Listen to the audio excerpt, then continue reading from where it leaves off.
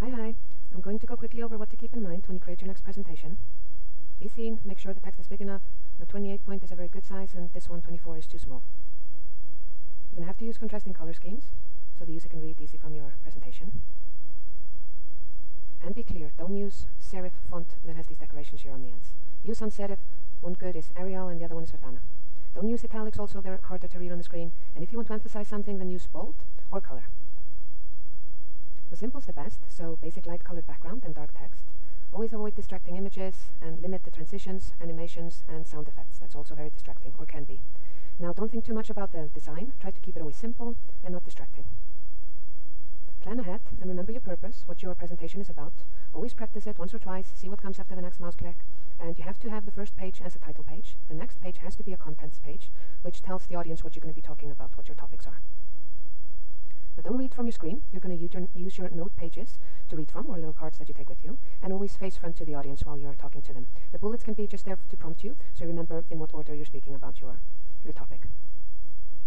And don't use too many colors, nor fonts and styles, and the 6x7 rule is a very good one, which means you avoid long sentences, no more than 6 lines per slide, and no more than 7 words per line. Now this is, of course, understanding versus overload. You're not putting too much text and confusing the audience, you just keep it simple, and only the things that you're going to be speaking about.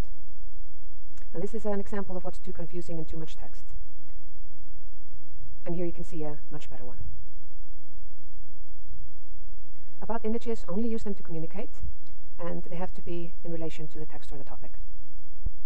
And this presentation that you're going to be doing next time is about communication, which is chapter 9, and you will be talking about text messaging or using a messenger, using Facebook or other communication sites on the internet, how you are able to connect to the internet, and everything about HTTP and HTML.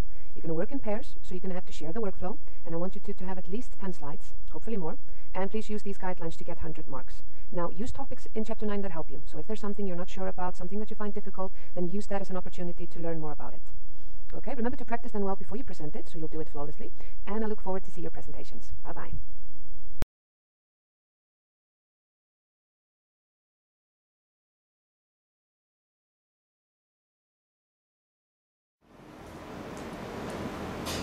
My name is Oliver. And my name is David Jackson. We're from Year 11, and this is our presentation of networks that work the net. Everyone uses networks and the internet nowadays, but no one truly knows the depth about it and how much more there is to a simple box you just plug into the wall to get internet. There are many ways of getting internet and many other ways of using it, but as with everything else, there's always a risk. We're here to tell you what you need to know about networks and what to do to prevent risks such as things happening to you on the internet. So these next 10 slides will tell you everything you need to know about our World Wide Web. This is our contents page. This is what we'll be talking to you about. And this slide shows the creators of the internet. There are many creators of the internet, the top 6 being Tim Berners-Lee, Mark Andreessen, Eric Bina, Kevin Hughes, Rob Hartle, and Lo Montiel. They are all part of the World Wide Web Hall of Fames, but there was another person, Al Gore, who said he created the internet, but throughout future we find out that it wasn't true. Networks. There are different types of networks you can use to access the internet. LAN, which is a local area network, which is the most widely used, as most people will have their own wireless connection at home to connect to the internet. WAN, though, stands for Wide Area Network, which is usually used internationally, which allows computers to connect to a large geographical area compared to the small geographical area you have for a LAN. A VPN, which is a virtual personal network, is a safest of choices, usually and are only accessed with one computer.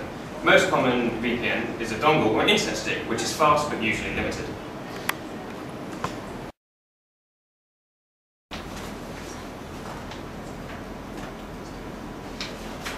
The internet is a great way to do research, especially if you need to hand in homework and you have no clue what you're writing about.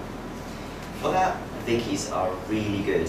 I mean, they give you a lot of information, but the downside is that everyone can edit it and some of the information might not be real. Topic-specified websites are better in that case, but as always, some people just might troll you and post something that's completely irrelevant. News sites are probably one of the best ones for research because they're factual and it's really hard to fake information on those. Examples of that are BBC News, CNN, and Fox News. Also, a good way of doing research is looking at university databases. They usually contain information written by students, and I guess that's exactly what you're looking for.